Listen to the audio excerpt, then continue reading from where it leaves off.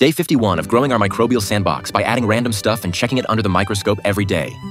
The whole bottle looks yellow in color. The antibiotic is actually nitrofurantoin, a type of antibiotic used for urinary tract infection treatment. Let's check whether our microbes are still surviving. I can still see ciliates swimming around.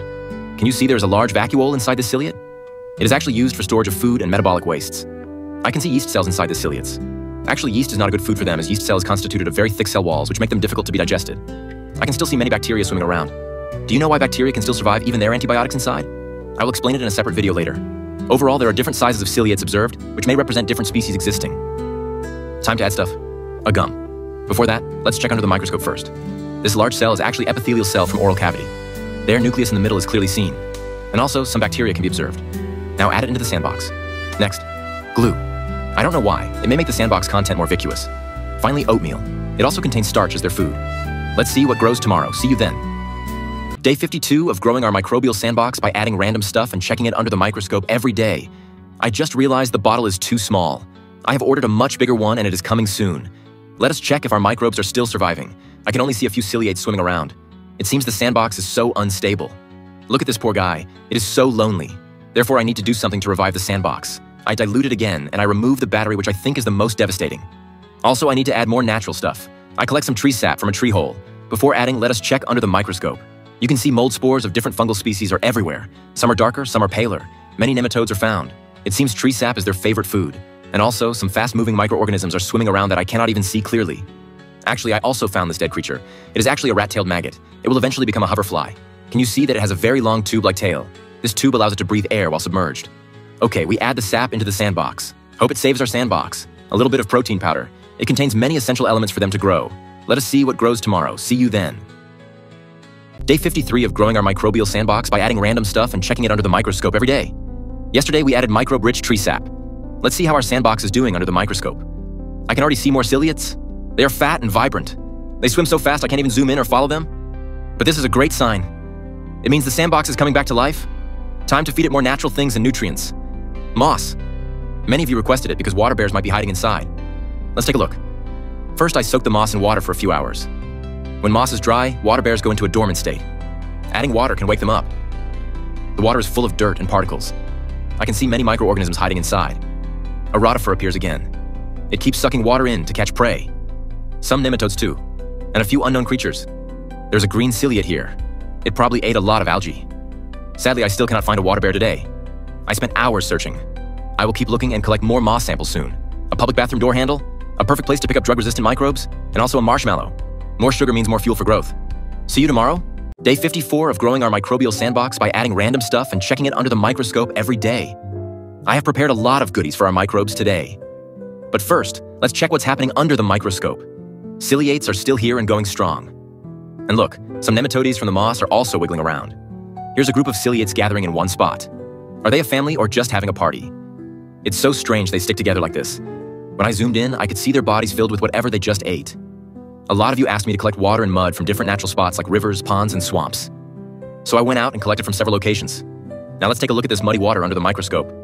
I found a microorganism that looks like a tiny brown leaf. It's actually Loxodes, a type of ciliate that lives in fresh water. They're flat and huge, at least 20 times bigger than the ones in our sandbox. Here's that shell-like ciliate again. It showed up in our sandbox before. And check out this colorful microorganism. I'm not sure what it is, but it looks like it has a diatom inside its body. Anyway, time to upgrade our experiment. I got a big 5-liter bottle ready to go.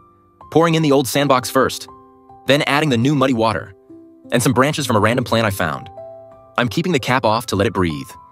Let's see what grows in our supersized sandbox tomorrow. See you then.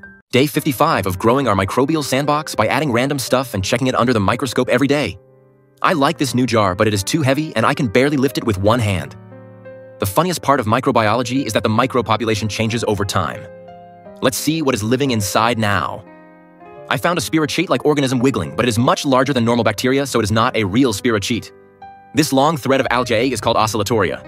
It looks like it is moving, but it is actually just sliding forward by secreting mucus. I found some yeasts. Are they the baking yeast we added before? Very fast-moving euplotes. Am I the only one who thinks they look like cockroaches? A dead mite. Some mites live in mud and fresh water. Okay, time to add stuff. Blue cheese. It is known to contain Penicillium roqueforti, which is a species of edible mold. We melted it and looked under the microscope. I cannot see any intact mold structure, but I do see spores everywhere. The circle objects covering the whole slide are spores. Next, ginger ale. Give them some drink instead of just water. I just realized there is a mosquito larva in the sandbox. Will it survive until becoming a mosquito? Finally, toilet paper. We had germs again. Let's see what grows in our supersized sandbox tomorrow. See you then. Day 56 of growing our microbial sandbox by adding random stuff and checking it under the microscope every day. Looks like microbes love blue cheese. The sandbox is much more turbid than yesterday. Let us take a look under the microscope. The dominant microorganisms today are Vorticella. Many of them anchor themselves on debris while a few swim freely around. They really look like microorganism version plants, like the pack-and-flower in Super Mario. Look, I found a new microorganism, a walnut-like one. You can see two of them sticking together. They are just dividing. Let us add stuff. Many of you want me to add saliva? Although I have added it before, I can do it again. This time, let me show you how our saliva looks under the microscope.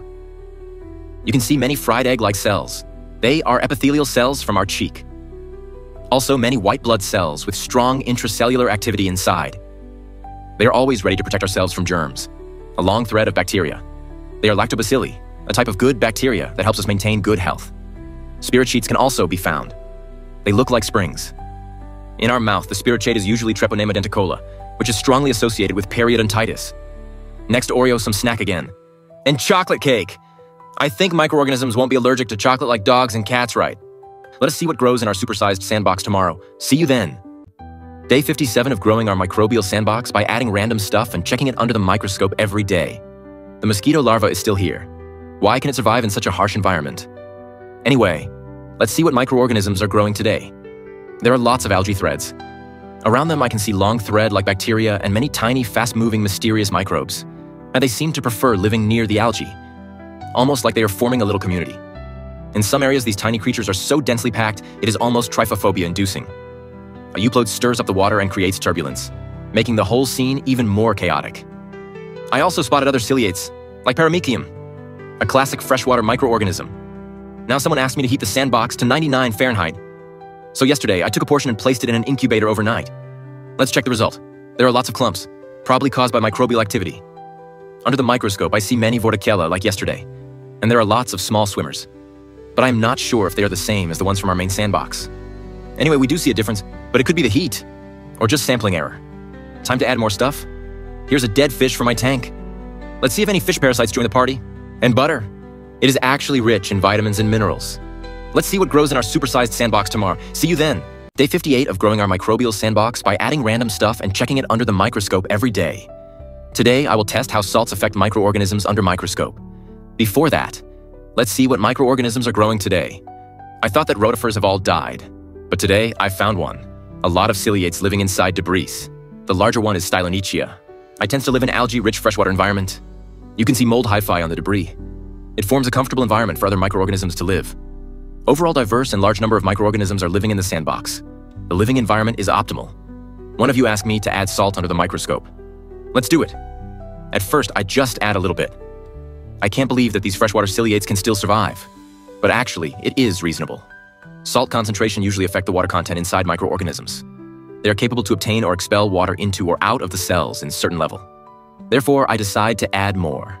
This time, they shrank and died. If you have studied biology at high school, you may know that if a cell is placed in a high salt environment, the cell will start losing water. It is exactly what is happening. They lose water and the cells were tore off. Thank you for sacrificing for science. Let's add more stuff. Omega-3. I only have fish oil, which is rich in omega-3 too. Fish food. It is full of a variety of nutrients for microorganisms. Let's see what grows in our supersized sandbox tomorrow. See you then. Day 59 of growing our microbial sandbox by adding random stuff and checking it under the microscope every day.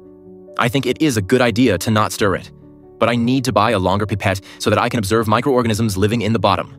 Let's see what microorganisms are growing today. Microorganisms keep blooming. I can see at least 4 dominant species: Stylonychia, euplotes, Vorticella, and a small unknown ciliate. They concentrate in organic debris. Apart from them, I can see other microorganisms swimming freely. This is Dileptus. This organism is equipped with a mobile proboscis lined with toxic substances that stun prey before consuming them. Let's add more stuff. Flower. Let's look at its pollen grains under the microscope. They look like urchins. Their pointy surfaces help them stick to insects like bees for pollination. Pineapple. Some say it contains antimicrobial substances. I took a portion of the sandbox to test it. Let's see the result tomorrow. Gummy bear. A snack for them again. Moss again. I will keep adding more natural stuff.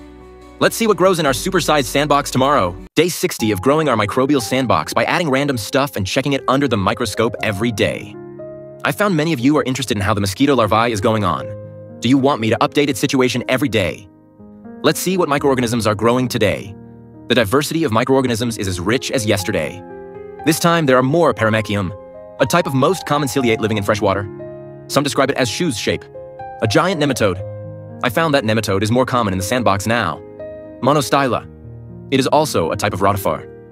It looks like it is standing with one leg. Other microorganisms which were found yesterday too. Remember yesterday we mixed a part of the sandbox with pineapple. I found that most microorganisms died. Almost all ciliates burst. Most bacteria are not moving. But remember, this is just a simple experiment. There are other factors which might affect it, such as acidity. Seawater.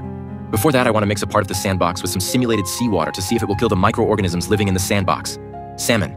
Would there be any parasite? Let's see what grows in our supersized sandbox tomorrow.